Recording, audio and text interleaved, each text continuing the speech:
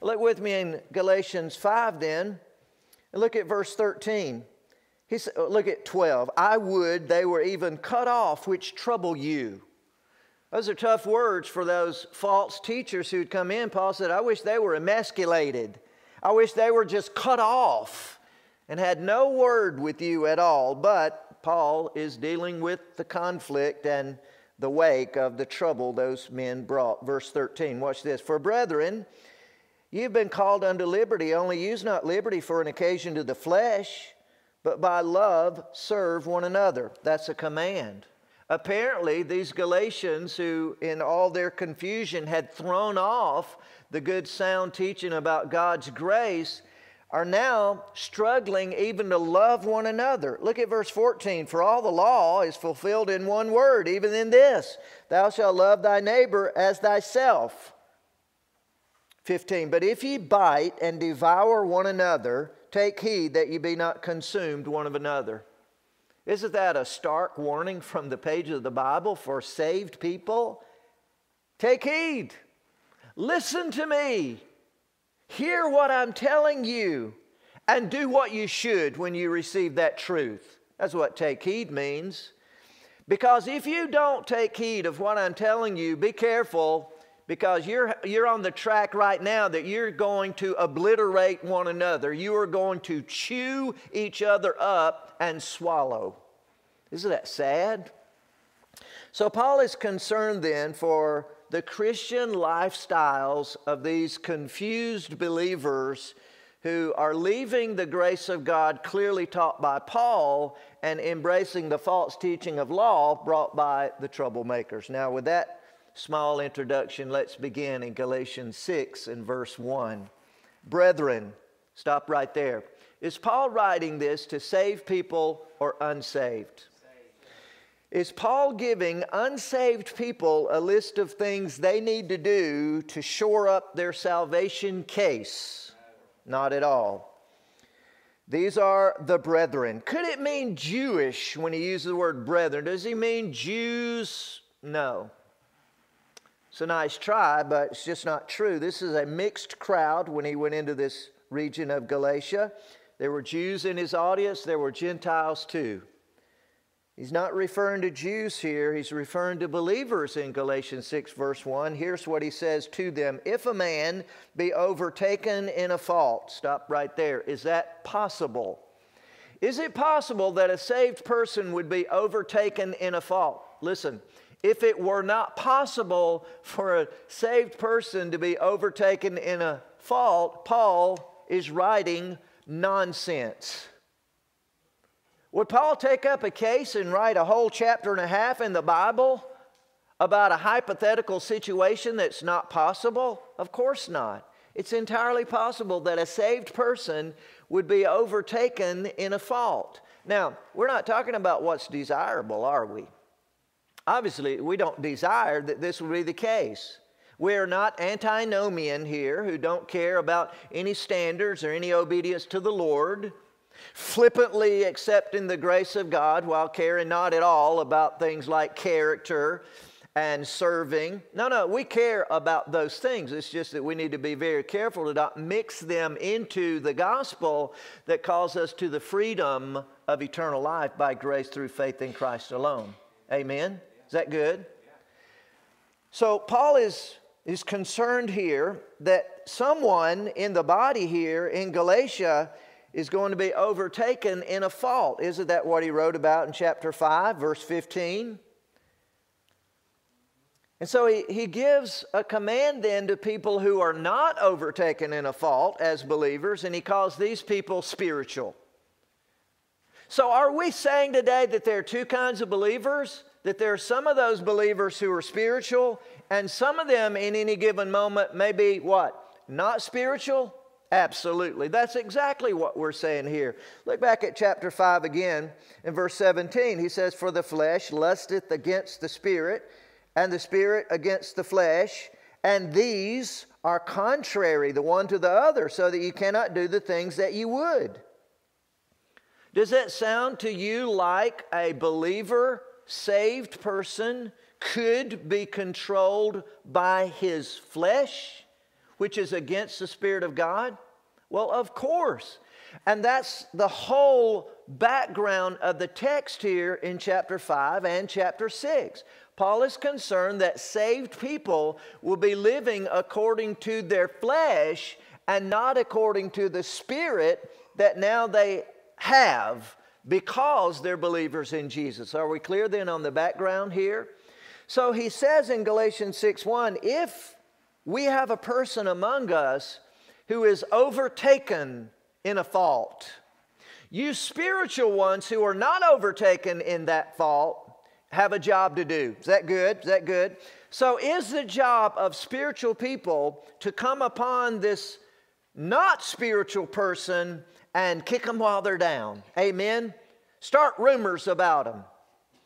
Feature them in the Wednesday night prayer service. Tell everybody what their faults are so that we can pray one for another. That's what he said. He doesn't say it at all, does he?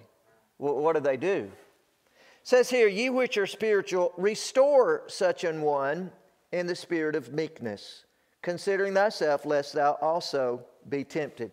So the case here is there is an overtaken, saved person, and he now finds that someone is reaching out to him, trying to what? What's the word?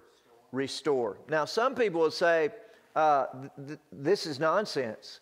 A saved person cannot be in that kind of non-spiritual life, or else they're not saved. And I don't think I really need to defend the case here. All I need to do is read the Bible. Amen? What do we have here? We have brethren who are under command that if they have a brother among them who is overtaken in a fault, that they go and restore him. Listen, could you restore someone to a place they've never been before?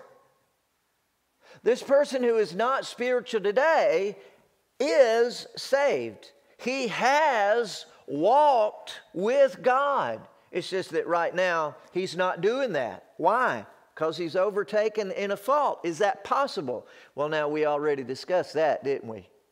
Of course it's possible, and that's what chapter 5 is about. It's possible for you. It's possible for me. That's why we ought to pray for one another, not forsake the assembling of ourselves together. Amen? That we ought to exhort one another while it's when? Still called today. And that as we see the day approaching, we do this more and more. Is the day approaching yet, y'all? And we need each other. So there is a person who is saved but is not spiritual. Verse 2, bear ye one another's burdens and so fulfill the law of Christ. So these people think they're completing their salvation under the law, and yet they're apparently not loving one another and not caring that they have brothers who are overtaken in sin. Are they fulfilling the law if that's their attitude? No. Verse 3, for if a man think himself to be something when he is nothing, he deceiveth himself. But let every man prove his own work, and then shall he have rejoicing in himself alone and not in another. For every man shall bear his own burden.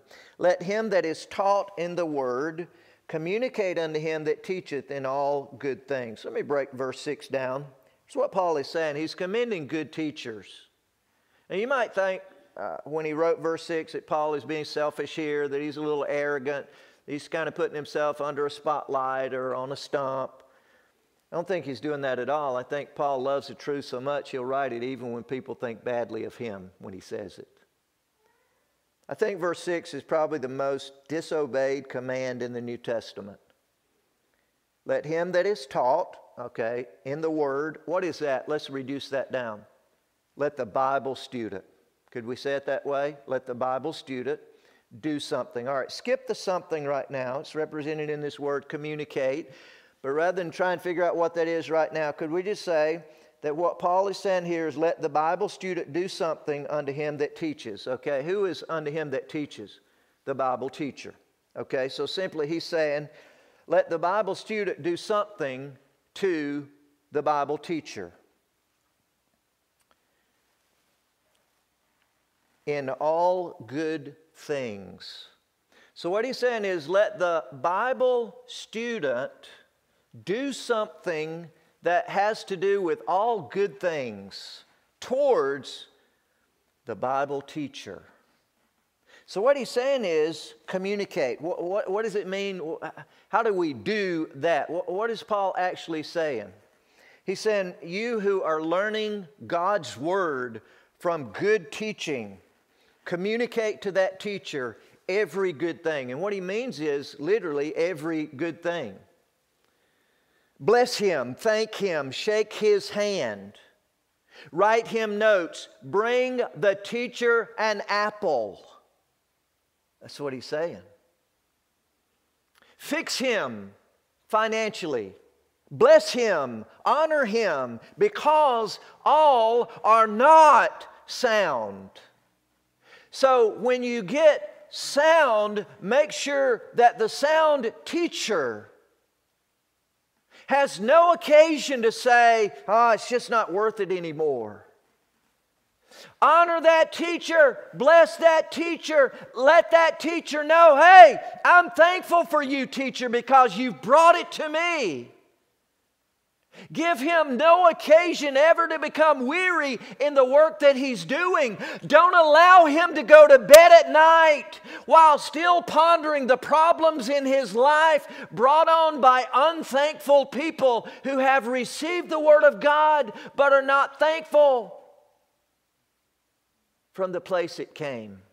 And so he's saying, you have been taught well. But we know the backdrop, don't we? The fact is they have not communicated to Paul the Apostle in all good things lately. He's going to write in this book, what happened to you? When I was with you, knowing that my eyes were bad, you honored me, you communicated to me, you loved me so much, you would have plucked out your own eyes and given them to me. You honored me so well. But now, have I become your enemy because I tell you the truth? And so they now apparently are honoring the false and not communicating to the true. And now verse 7. Be not deceived. So we need to ask another question then. Is it possible that a saved person would be deceived? I think I could accurately tell you that if I believe the testimonies of all people who tell me they are saved, that I can accurately tell you that I know people in every category of sin who are saved, who've been deceived, who've done the wrong thing. You've done the wrong thing because they believed the wrong thing. And their action followed their belief. Sure, a saved person could be deceived.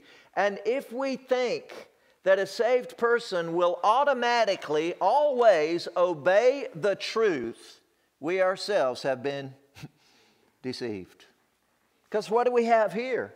Paul the Apostle just pleading with saved people who have been deceived. And he's afraid will continue to be deceived. And they have a lot to lose if they continue in that track. Verse 7 then, he says, God is not mocked. For whatsoever a man soweth, that shall he also reap. Let's talk about this. There I was down in the garden spot. Now we had our home. We had about a half an acre of grass. And then there was a terrace that had been formed by my grandfather with his mule and stone boat. And below that terrace was the garden spot. That was the wettest piece of ground we had. And so that's where Daddy decided to plow.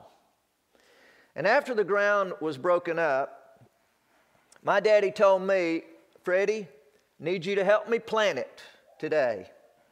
Now we had problems already with this arrangement because my brother was out in the front yard. I'm below the terrace. He's in the front yard. He's hosting his buddies in a big old game out there in the front yard. Little Freddie,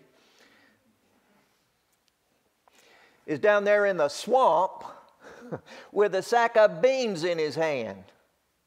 Daddy, there is no fairness in life. I was 5 years younger than my brother. Yes, he's the same brother who told me that that big old cattail stalk was a chocolate popsicle. And I got a mouthful of it.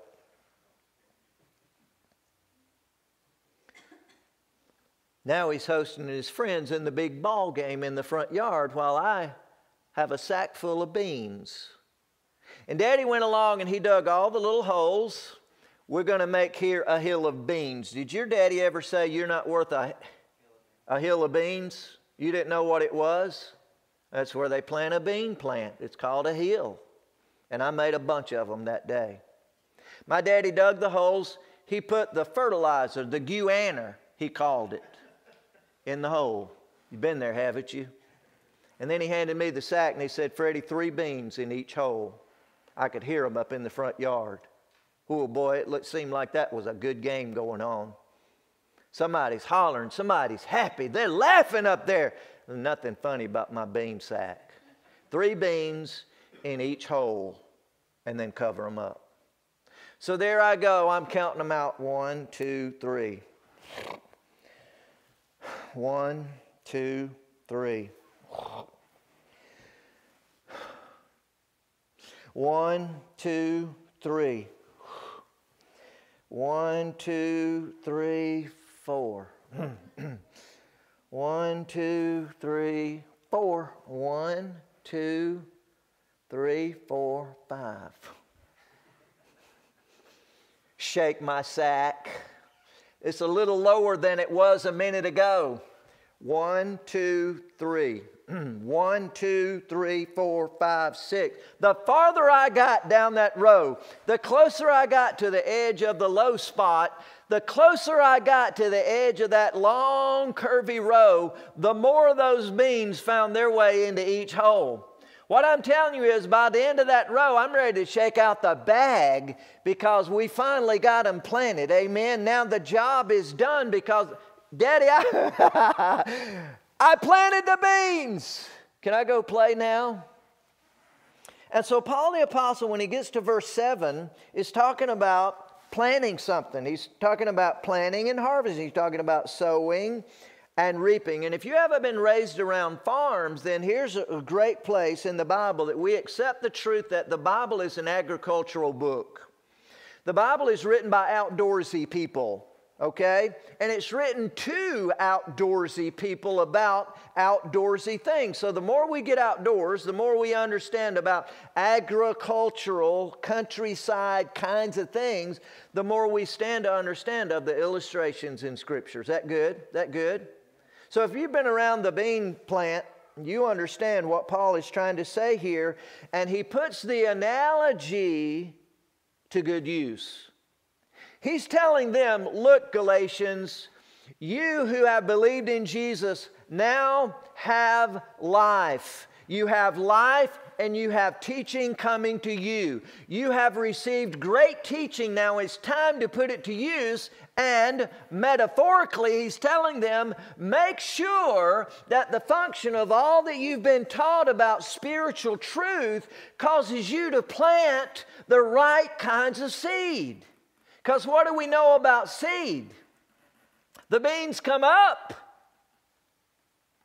And so far, these believers lately are apparently going under the law and they are sowing the wrong kind of beans. Is that possible for a saved person? It's possible. And in fact, it's likely if you get them under the wrong kind of teacher. And so there is where Paul the Apostle is living with these people. And so he now puts his hope into convincing them under the law of the harvest. Let's look a little deeper at this. Be not deceived, he said. God is not mocked. Now here's where we need to go in and look at this word mocked. Because isn't that a question mark? What do you mean God is not mocked? They mocked Jesus Christ, remember? When he was lined up and the scourge was fresh and they mocked him, they pulled on his beard, they slapped him in the face. You remember Herod was upset. He felt he had been mocked by the wise men who came. Remember that? So this word mocked is a Bible word. But what does it mean when it says God is not mocked? Didn't they mock Jesus? So let's put this in its complete context here. When Paul the Apostle says God is not mocked, you might think of it this way. Now this word means to disrespect someone, to sneer at them, to look down on someone, as though they have no authority over you. So picture that there's a bad guy. He's robbed a bank, shot up a store or something. He's on the run now, and he crosses the state line. Or we might, if you want to think of the old Western or something, he goes across the river, gets into Mexico, and turns around and sneers at the law, the authority that's been trying to pursue him, trying to apprehend him. And he mocks them in that he sneers at them. He looks down on them and he says essentially, I got away with it. You thought you could catch me, but I have done what you didn't want me to do. I have broken the law, but I am right in the end, and you can't touch me now. Neener, neener, neener. It's that idea. And Paul the Apostle says, you cannot rightly mock God in your behavior. Why? Well, that's what he's writing about. So it's in that sense that God is not mocked. No one will ever get away with sin. You don't get away with that. A very frequent question asked of me is, can a saved person live any way they want to? The answer is yes. Yes. In fact, right now, to use you personally as an example, you are right now living exactly as you have chosen. Every single person in the sound of my voice is exactly, precisely as close to God as you have chosen to be. We can live any way we want to. But God is not mocked. No one has gotten away with anything. No one has done misbehavior, disobedience outside of the eyesight of God, who holds the future in His hand. That's the message of verse 7. And so he says then that God is not mocked, and then he adds, because, for, whatsoever a man soweth, that shall he also reap. Now here are the laws of the harvest. I'll give you 3 of them. Number 1, you reap what you sow. Isn't that true? If you go and sow corn, guess what kind of harvest you'll get when the harvest comes in? It won't be tomatoes, will it? It'll be corn. You reap what you sow. Number 2, you reap more than you sow. The Bible says you put 1 kernel of corn into the ground, and what happened? It goes into the ground, dies, and then miraculously under the law of creation, it takes on life again, and up comes the corn plant. And from that corn plant come many, many more kernels of corn. And it's really good with butter slathered over it, amen? So you reap what you sow, and you reap more than you sow. Do you see the point we're driving towards? You better check what's in the bag of those seeds. Because if you're going to reap the same thing that's in your bag that's going into the holes placed by your hand, better check those seeds. Make sure they're what? The kind of seeds that you want to harvest one day. Because you reap what you sow, and you reap more than you sow. And law number 3, you reap later than you sow. It's so easy when you plant something, just cover that seed up and forget all about it. Have you been there? Put a few extra in each hole and you'll run out of seeds in that bag and you can go play some ball then. It's so easy just to forget what went in the ground, because the law of the harvest says they don't come up, they don't bear fruit. The harvest doesn't come until later, after the sowing is done. Verse 8, for he that soweth to his flesh shall of the flesh reap corruption. But he that soweth to the Spirit shall of the Spirit reap life everlasting. So in verse number 8 then, we have two kinds of seed. Flesh seeds and spirit seeds. You follow this, don't you? It's so simple. Once Paul locks down this agricultural illustration, for anyone who's ever planted a hill of beans, now we can get spiritual truth that comes from that agricultural illustration. So there are two kinds of seeds. There's flesh seed and there's spirit seed. So let's say that you sow flesh seed. You are going to harvest flesh. Let's say that you sow flesh seeds, okay? You're going to reap more flesh seed than you sowed. And you're going to reap what flesh seeds bring later than when you sowed. It won't happen in the day. It'll happen later. So he warns then, make sure then that you're sowing spiritual seed. I have two questions. Number one, what is corruption? He says, for he that soweth to his flesh shall of the flesh reap corruption. Corruption means loss, destruction. A saved person who sows seeds out of his flesh bag is going to have a harvest of, the word is corruption, loss and destruction. Ladies and gentlemen, we're talking about a future harvest. Now, listen carefully.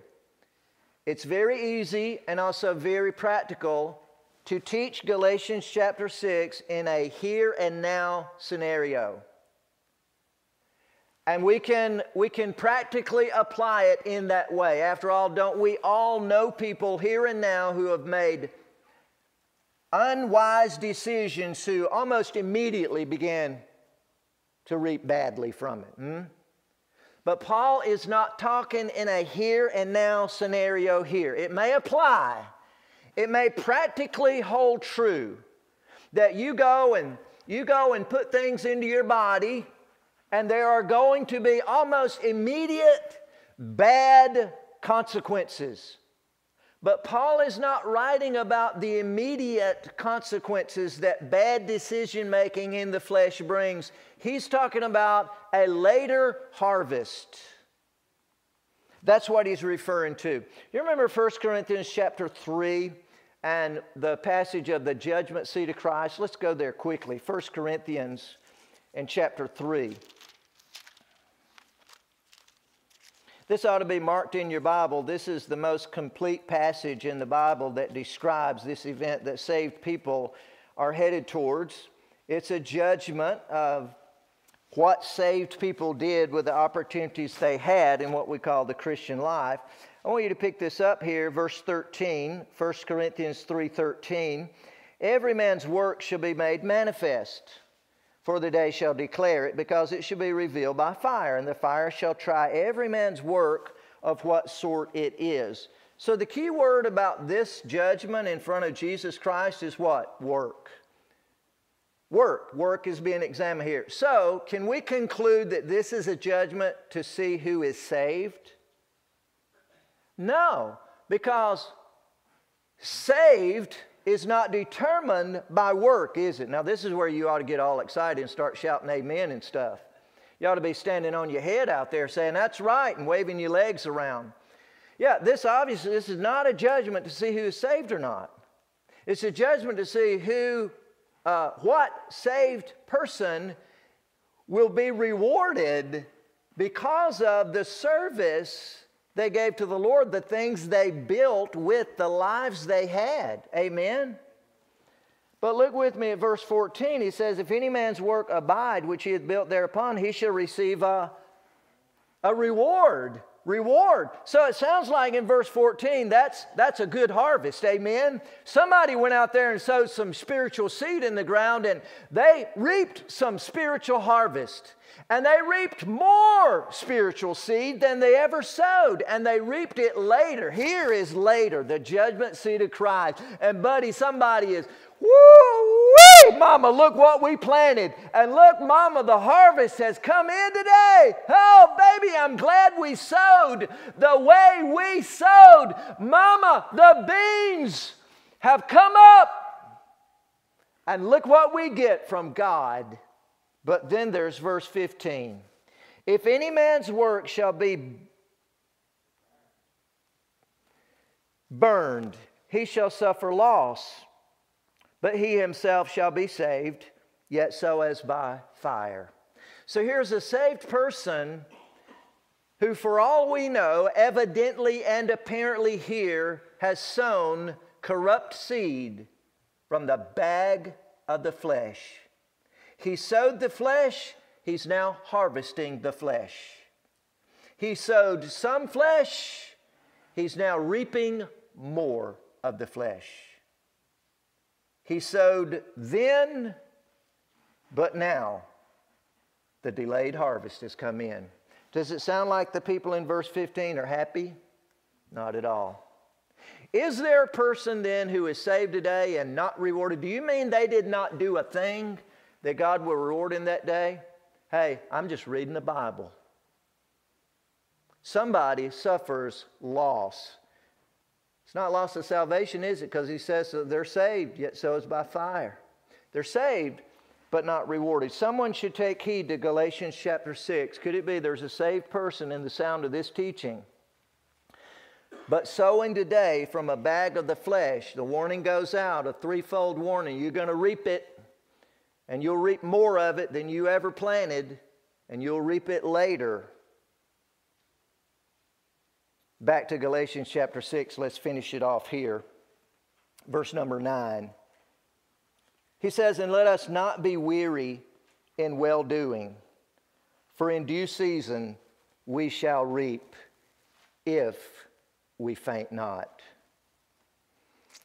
The last two words in verse number 8, life everlasting, cannot be referring simply to a spot in heaven. Okay? Sometimes teachers can be guilty of not allowing this phrase, life everlasting or everlasting life or eternal life, to allow it to be a broad word and applied broadly. Jesus Christ in John 17:3 said, this is life eternal, that they may know thee, the only true God, in Jesus Christ whom thou hast sent. So to him, in that sense, eternal life simply means God and I are together in fellowship. Eternal life here in Galatians chapter 6 is referring to future reward. Future reward. This is the enjoyment of all the good things God has for people who did not grow weary and stop planting, but they continue to plant from the Spirit bag. And because they sowed spiritually, they'll reap spiritually. Is that good? Is that good? But don't try and make this a heaven and hell. At any place in Galatians chapter 6, you try and make it a heaven or hell issue, and you'll lose the context. In the context, this is about a later harvest. It's all about a later harvest. When we compare Scripture with Scripture, compare this with 1 Corinthians chapter 3, and you find a loser there and a loser here. And so Paul gives a final word on this in verse 9. Don't be weary. If you're sowing spiritual seeds, don't grow weary and stop. Don't stop because you're tired. Don't stop because you're alone in the bean field and everybody else is out there playing ball. Amen. Will you encourage me in my young life? Will you talk to me? Will you speak wisdom into my ears when I was holding that bean sack on that hot day? Down in the low spot. What would you tell me? Freddie, keep putting the seeds in the ground.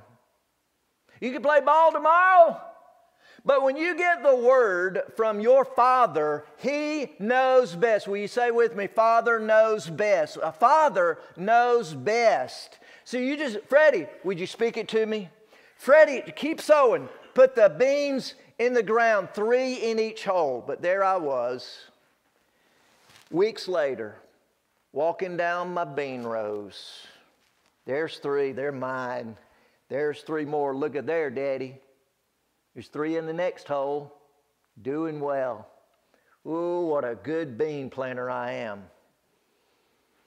There's 4 in that hole. Look at the next one, Daddy. There's 6 in that one. By the time I got to the end of that row, I'm walking in a forest of beans. Because the beans come up. And don't they always? And these spiritual beans that we have the ability to sow, Paul the Apostle said, don't stop.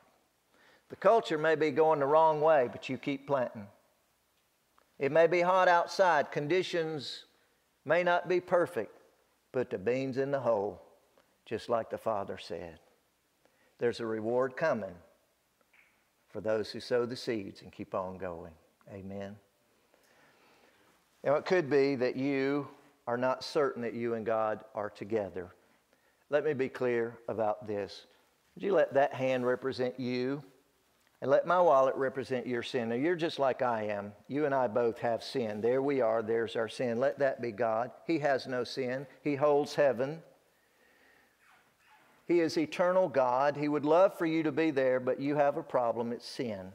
That sin is a barrier between you and God. God has done something about it. You never could.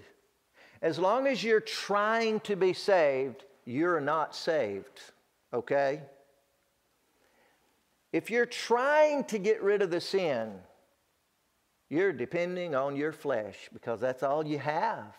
You don't have spirit life yet. It's just you and the flesh. But look what God has done. God took on flesh. Jesus came right down to our level because He loves us all day long. And Jesus Christ took our sin, bore it in His own body at the cross.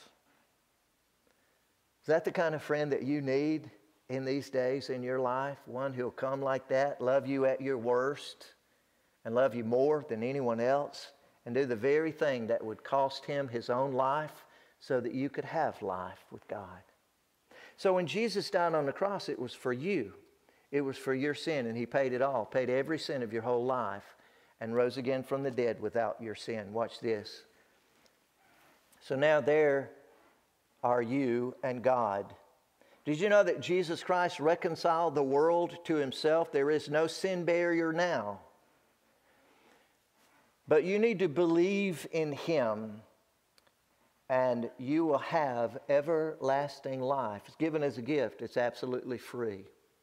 You see, you don't have to stop doing all the sins that you're doing. You don't have to start doing all the right things. Listen, friend, we know this would be impossible. This is what Christian life is all about, learning, growing, doing. But in order to be saved into eternal life, you simply need to be born. And the way that you're born is by believing in Christ. And God would so gladly put you in His family forever, for keeps. Would you believe in Him right now if never